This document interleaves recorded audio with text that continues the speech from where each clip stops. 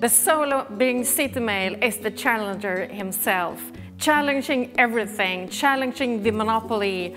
It was the first company in the world who had the boldness to doing things differently, and 20 years afterwards, still doing so. Bring City Mail will always keep on challenging, because that is in our DNA. We have to challenge the system, we have to challenge the other companies, and we have even to challenge ourselves nowadays.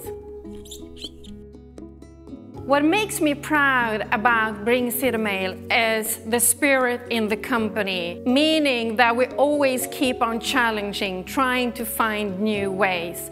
And perhaps what makes me the most proud is the companies believe in the people that work there.